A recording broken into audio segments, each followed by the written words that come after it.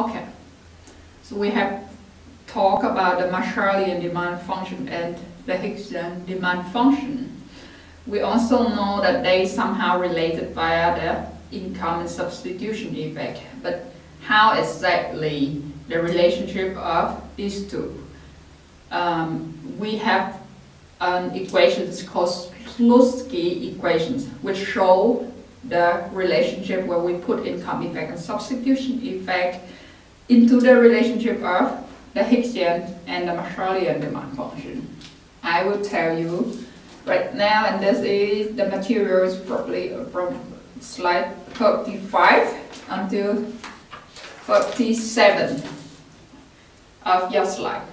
So here I already draw the demand curves on the same graphs. So having derived the Marshallian demand function and the Hicksian demand function, you can draw them on the same graphs, because at the end it's the function of quantity and price, right? Price on the vertical axis and quantity on the horizontal axis. So you see that the Hicksian demand steeper than the Marshallian demand function. Usually, why? Because we took out the income effect already. So here's only shown a substitution effect. Now, so steeper means here it shows a smaller change in quantity when given the same price change compared with the Marshallian demand function. So think about it a little bit more, just to train your mind, you know. Despite that, they still cross at one point here. So when does that happen? When do they cross? The answer is, at this point, the expenditure, which we could derive as a function of price and constant utility, equals exactly the income, the income in our budget constraint. So that means two things. The first thing is, now, given your budget constraint, given this constant utility level is the maximum that you could attain.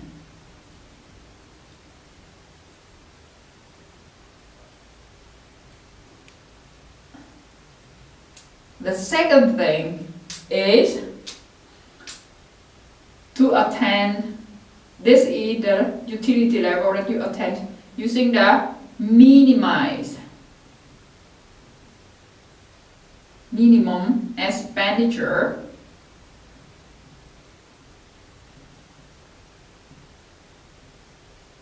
to attain U. So two things simultaneously achieved, and then you get to that point. And to sum up, that says that the two demands function cross are xm equals xh, when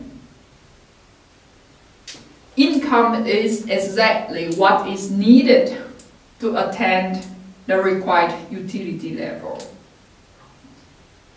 Income is exactly what is needed, or the required expenditure to attain required utility level. All right. So when they the same, now we only focus on that point now. At that point, we could write H M. Let's say H. let's denote H1. Yeah? So here also. Okay. Is a function of P1, P2, and I equals X1, H is a function of, again, P1, P2, and U bar. Right. Like we said, at that point, E equals I. So we could substitute it, for example, with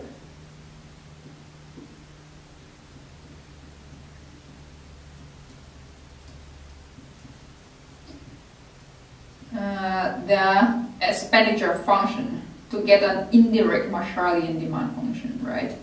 So P1, P2, E, again P1, P2, and U bar, right? We could write it like this. And once we set that from 1 and 2,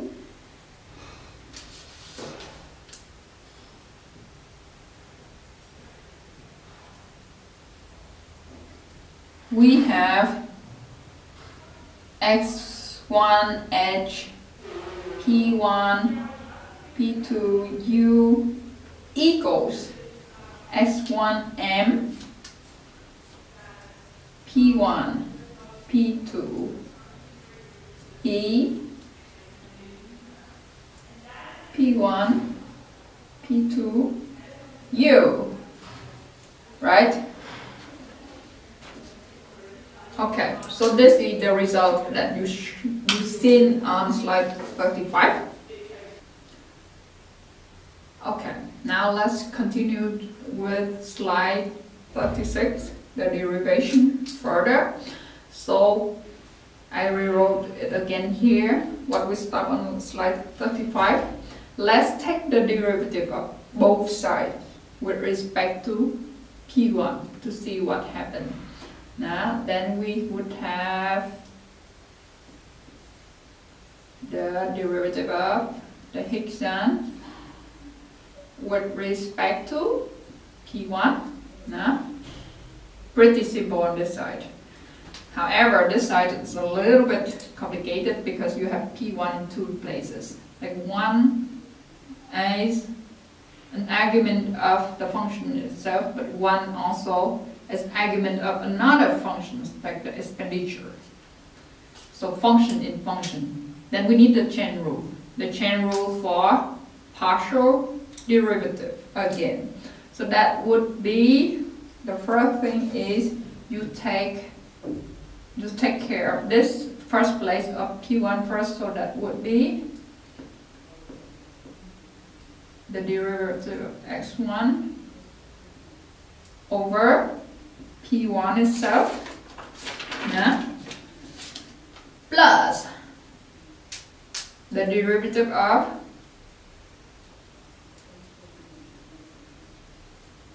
Xm, sorry, missing here 1. Okay, with respect to E, right? And then times the inner, here's the outer, times the inner. Inner is the derivative of E, right? With respect to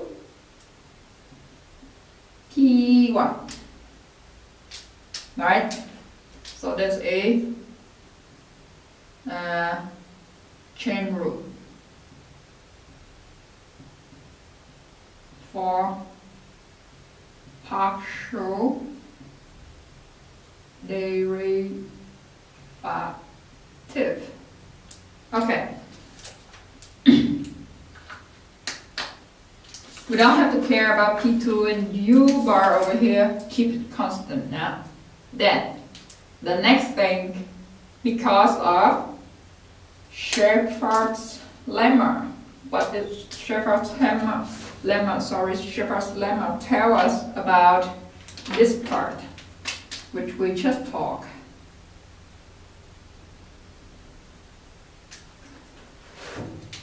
let's write it here. Shepherd lemma. Oops, this is an M. Say that the derivative of E, the expenditure function with respect to P1, equals exactly the Higgs demand, right? And because we are at this point, the Higgsian demand is also the same as the Marshallian demand. We are at this point, remember, we talk about this point. Okay. So we substitute this back to the derivative above. At the end, we would have the derivative of H1m with respect to P1 equals the derivative of HS1m with respect to P1 plus, now substituted now, but rewrite the derivative of Sm with respect to E first, and then times Xm from here. Now, and this is exactly the Slutsky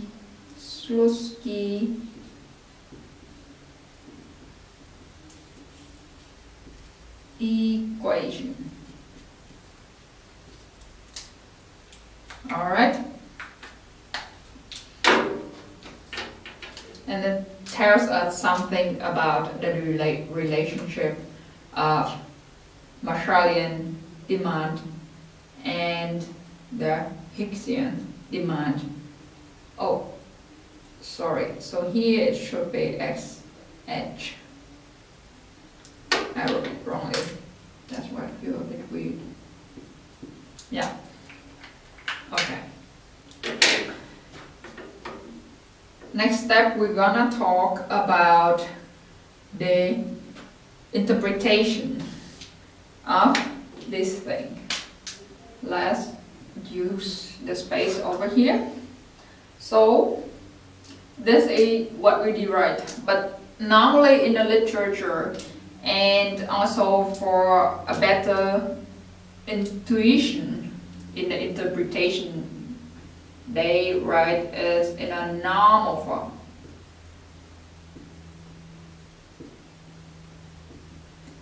Which is on slide 37.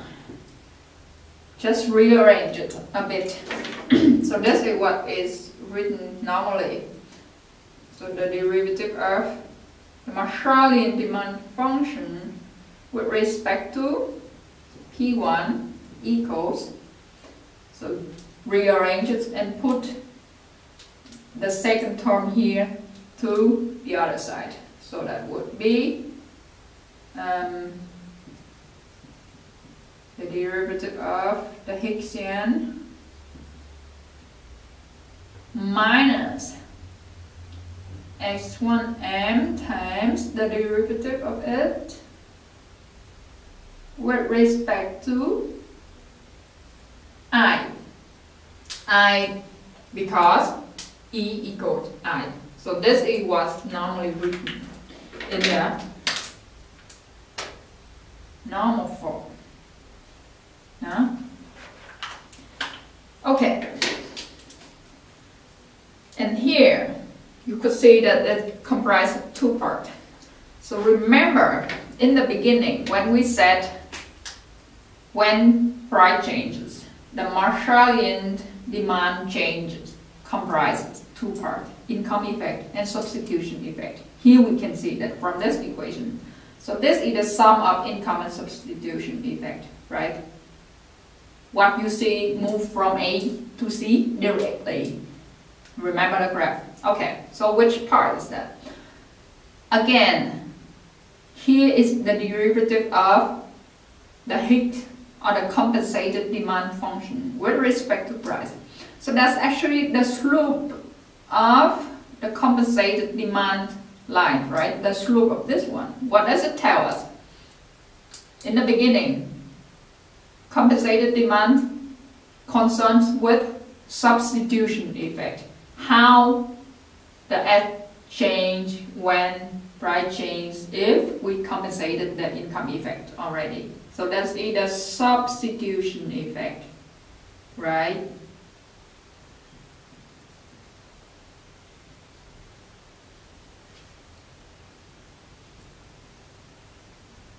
Okay.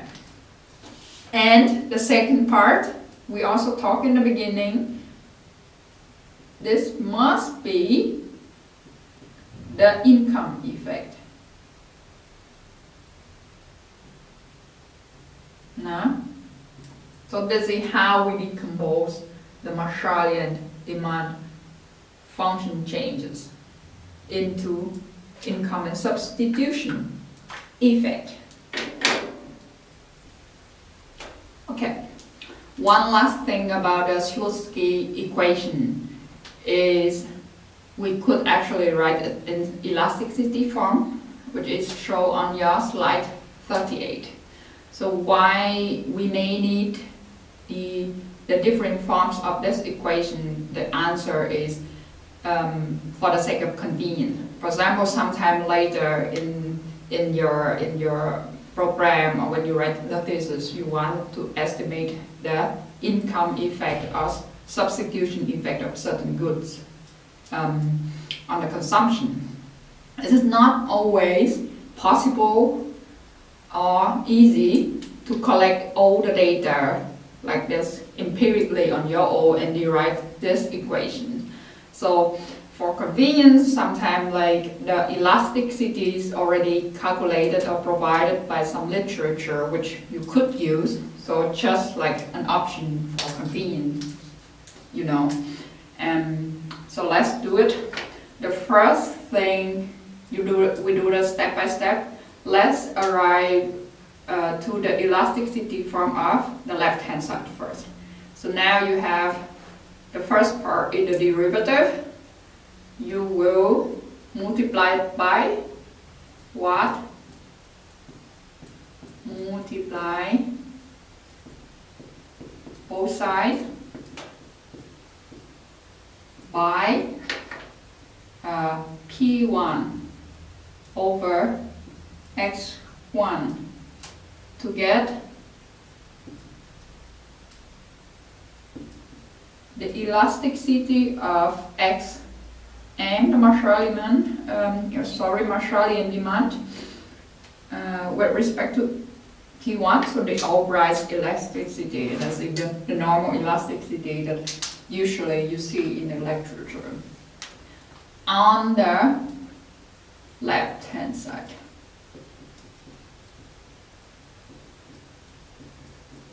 Okay, then we would have X1M over, with respect to P1 times P1 over X1 equals X1 H with respect to P1 times P1 over X1 also, right? Multiply everywhere. And then X1M times X, the derivative of X1M with respect to incomes, and times P1 over X1, right? And then, like I said, on this side you could already write it as the elasticity of demand, the Marshallian demand with respect to P1, so the Albright's elasticity equals. Now what is this? What is this? Does it look familiar? You could write it as the elasticity of x1 edge with respect to P1, right? So again, this is an outburst elasticity of demand for x1, but with the compensated demand. And why we could do that? Because x1 here still holds for the Slutsky equations that x1 equals x1, the compensated demand at the optimum point. So x1 here can be interchangeable for either h1h or s1m. All right?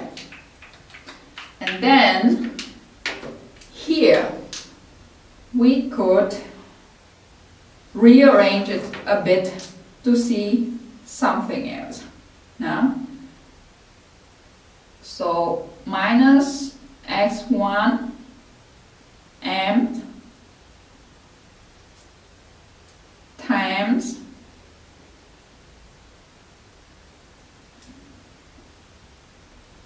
x1m with respect to I times P1 x1. Now what if I multiplied both the denominator and the numerator of this term by I? Is there anything changed? No, I could do that, right? Because this is actually 1. So this term is 1. We just manipulate it a bit.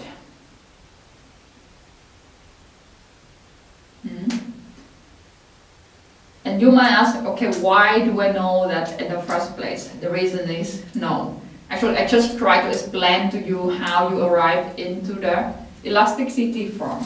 And that is like for you to understand. Okay. Now, let's look at this part. So if you put one I over here, rearrange it a bit. Okay.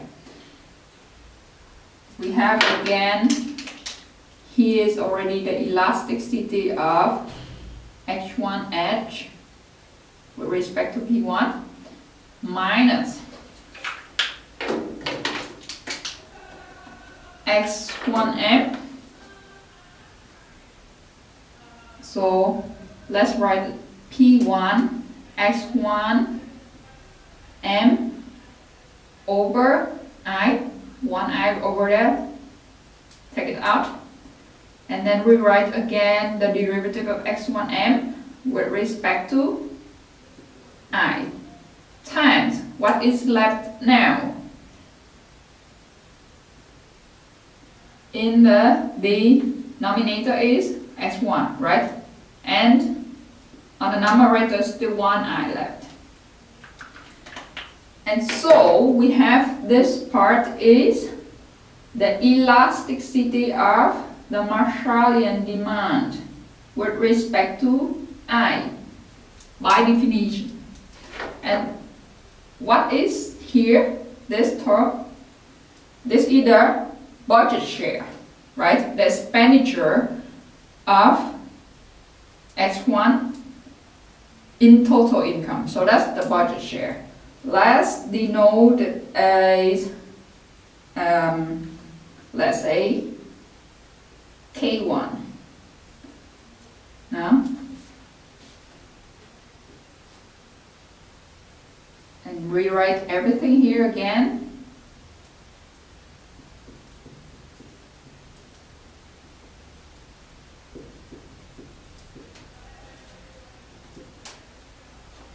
So this is the Slutsky equation in elasticity